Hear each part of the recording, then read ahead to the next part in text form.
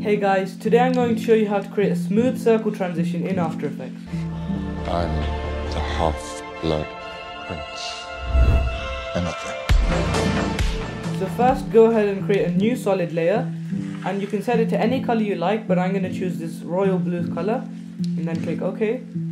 Go to the frame where you want your animation to start, and create a new circle mask by holding Shift and dragging. Then toggle proportional grid, so this makes it easier to align our circle to the center. So once we have it aligned to the center, expand this and create a new mask expansion keyframe and drag this value until you can no longer see your circle. Once you've done that, you can cut this clip and remove this bit, and then go to the frame where your second clip starts and create a new mask expansion keyframe to fill up the whole screen. Then you can go to the frame where you want your animation to end, which for me is this frame, and cut up the excess bit and pre-comp this layer. Make sure you have these two properties selected and click OK. Once you've done that, go ahead and repeat this process, create a new mask, center it, and then create a mask expansion keyframe as we did before.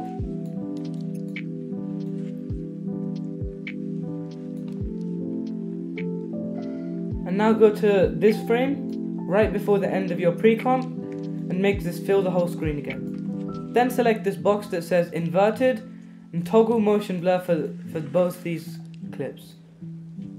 Now once you play it, your circle transition should look like this. If you want to improve it, you can go ahead and create a keyframe graph, so easy keyframes, and then drag this handle up like this, and then open up the pre-comp and do the same thing for these ones.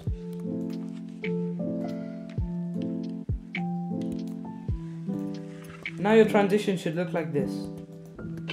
Prince.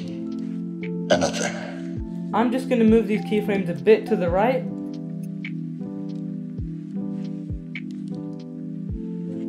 So first, go ahead and search Circle Transition preset and drag this on.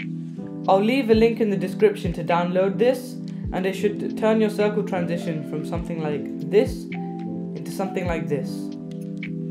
If we want to improve it further, we can go ahead and drag on a whoosh sound effect. I'll also leave this linked in the description, and try and match this up with the transition. Okay guys, that's it for today's video. If this tutorial helps you, don't forget to like and subscribe. See you in the next one.